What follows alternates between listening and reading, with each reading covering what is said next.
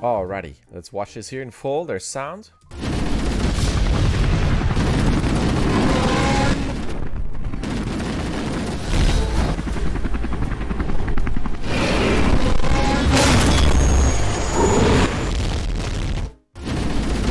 Alright, let's turn this off. I still feel like, at least in my headphones, is that the levels are overcranked. Like towards the, there's some bigger elements. Like here and so on. So that's totally up to you. What do you want to do with that?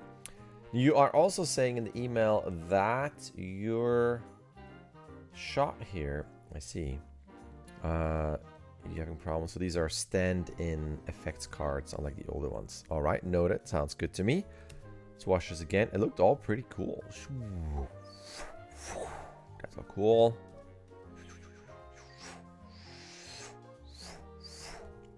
Watch out, watch out.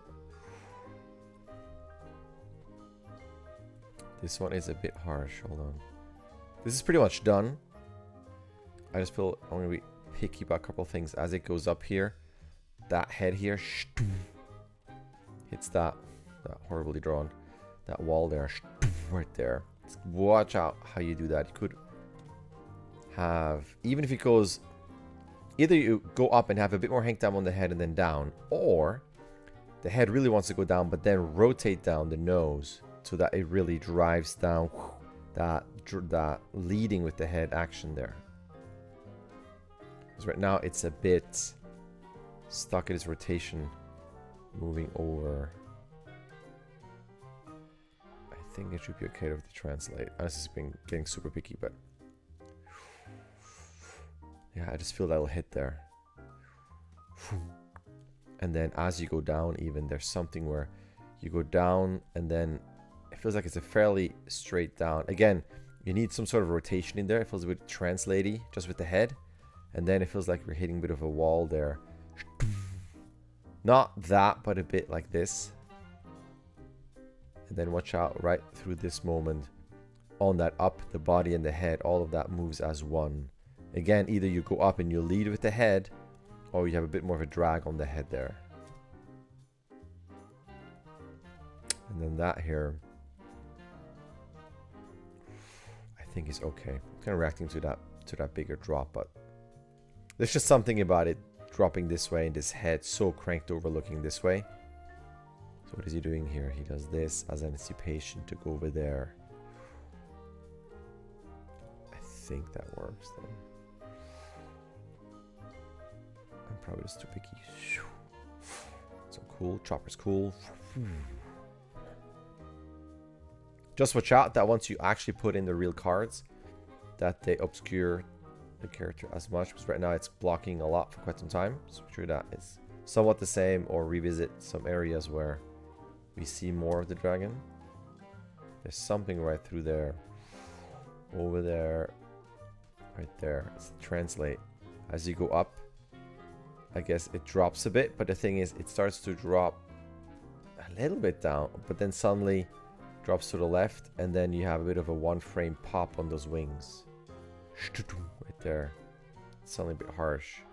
It goes back up, that's fine. It's just that little moment through there. Right there, I can feel it. This is probably, out of everything, the biggest thing that stood out to me is this moment. I'm just not quite buying the physics and hang time of this up, and how it suddenly goes forward here. Yep, up, up, up, up, up, and then suddenly translates over this way.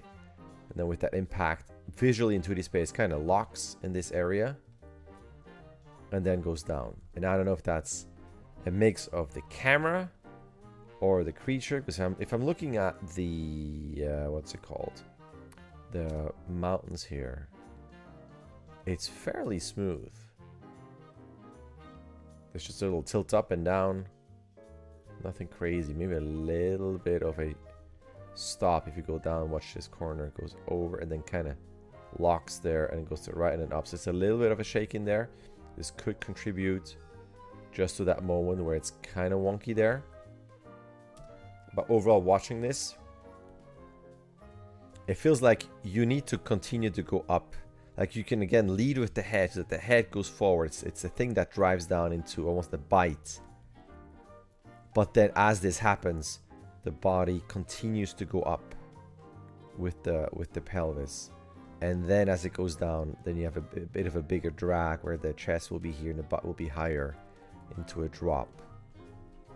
And then the legs get closer and can hang on and grab, if that makes sense.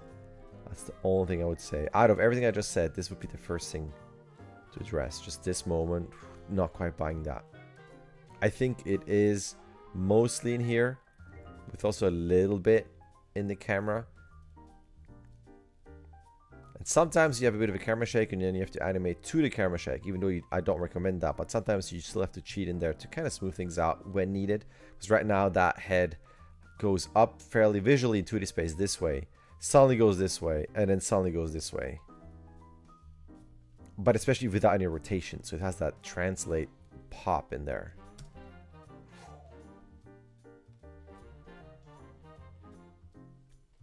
I think that's better in terms of what you have in the direction change. It still has a slight feeling of going this way. I think, but it comes down to the camera too, because we're here, but we're panning left. To me, it feels too soon. We're now leaving a lot of space where the creatures need to be driving the camera. So personally, I would wait with the pan over, and that might actually give us a bit more of a translate change to help with the cut. And then once we're maybe here-ish and here, as these objects are breaking frame, that's when the camera starts to adjust. Maybe a couple of frames sooner, but right now it feels like the camera's anticipating this move with a lot of empty room here, and it should be kind of the opposite. Chopper seems fine. Again, watch out how much the card is going to occlude any visibility here. But I think should be okay. And the dragon, let's watch this again. Bam, and then watch out. There's something here. Again, I don't know if that's in the animation or something in the camera, but it could just be a head rotation. There's something where it feels wobbly and hiccupy right through there, and even through there. I'm looking at some of the spots here in terms of camera movement. It feels fairly straightforward.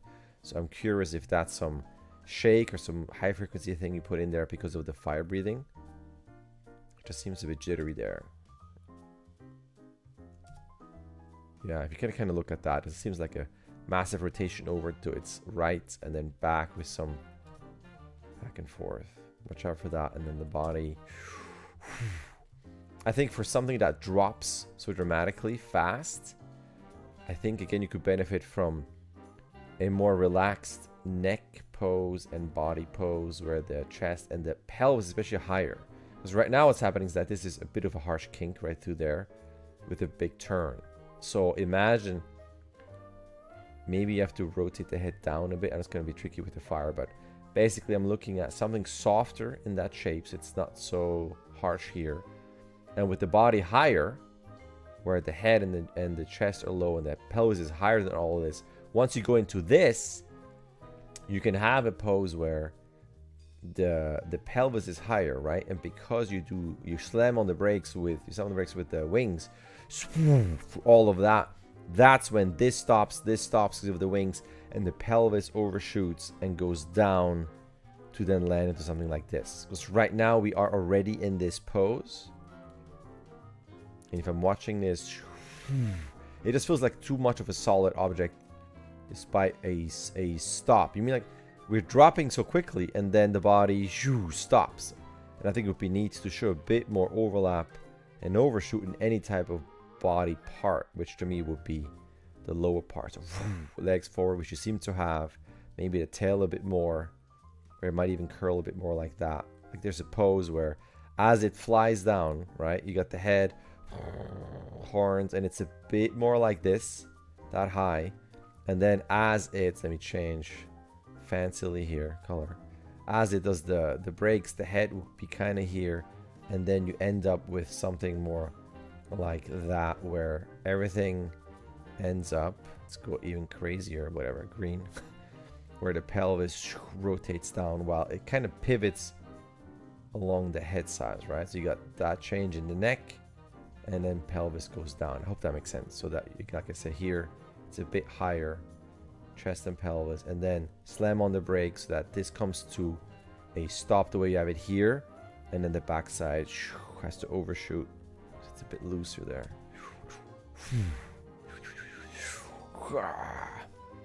Yeah, I think that should be it.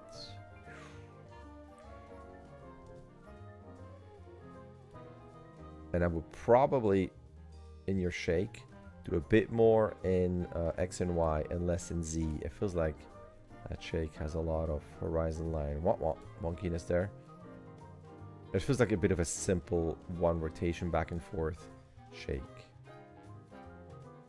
Doesn't have to be too huge. It's going to be, to me, a bit looser and a bit delayed with more turbulence, because it's not, it's fairly far away. It's going to wait a bit until either a shockwave hits the camera, whoa, or just a general kind of a disturbed shake versus a tremor impact shake. And then we cut out. All right, that's that. Thanks. All right. There's an email. You can sign up. You can start whenever you want. You can submit whenever you want. You get 16 submissions. Either way, a like and subscribe would be awesome. All right. Thank you.